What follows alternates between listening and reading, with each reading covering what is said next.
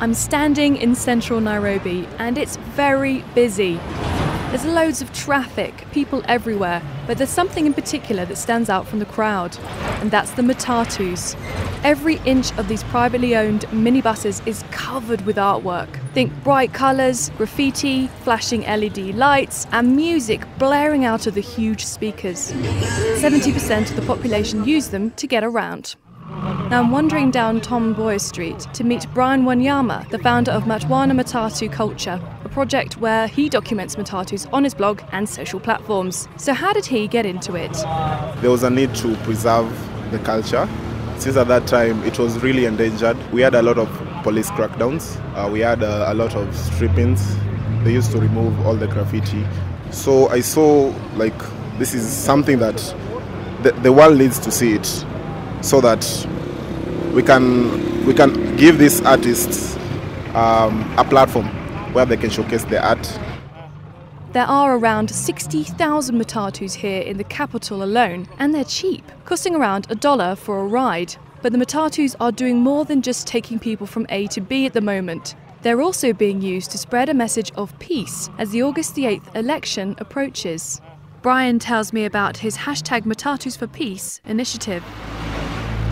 The drivers have been playing music that is friendly to everyone. Like, you know, in Kenya we have a lot of tribes, so you'll find maybe a certain route wants to play like Kikuyu music, Luo music, but we've encouraged people not to just play one type of music.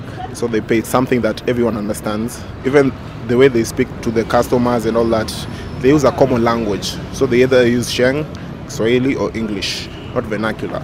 They have been handing out stickers. Actually, the stickers even weren't enough. The reception was so warm, as in we have supplied stickers in Nairobi, Mombasa, Eldoret. So many people have showed interest. I want it to continue for even a longer period, since ours is ending on August 12th. Later we meet up with Brian's colleague, Jakes Matolis. He's taking pictures of Matatus being spray painted at a garage in Eastleigh. He tells me the 2007 election violence is just one of the reasons he joined Brian's campaign. I was 10 and most of my friends moved away because of the violence. I wouldn't like for the guys to move away like the way guys are moving up country in their native land where they came from. So they see it's safer there than in the city where there's people from different communities. Some of them might not come back, and it will put gaps in different people's lives, in businesses, in their social lives, in their education lives. The other day I was listening to a certain show and they were saying, I won't know you're a different tribe until a politician tells me you're a different tribe. Because the other days you're living as usual, but how comes when it comes to election period, that's when I know there's a saying in Swahili that under our skin all our blood is red. So I'm praying that we won't be divided because of politics. And while I was there, I also met Tsarah Mumbi. She's one of the first female Matatu designers in Nairobi. When I finished high school, that's when I got interested to know what Matatu art is all about. And what's it like being one of the only women who do it? I face a lot of challenges, especially when it comes to competition.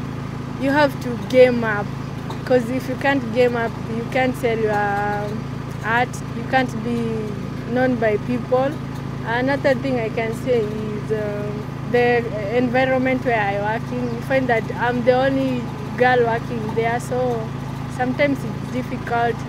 You find that most guys want to be behind you to see what you are doing. Yeah, you can imagine the tension. You have to be tough, you have to be unique, you have to be creative for you to survive in this industry. How did your parents and your friends react when you told them that you were going to go into this industry?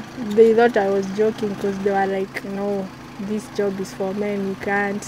But for my mom, she used to tell me that you can make it if only you believe in yourself.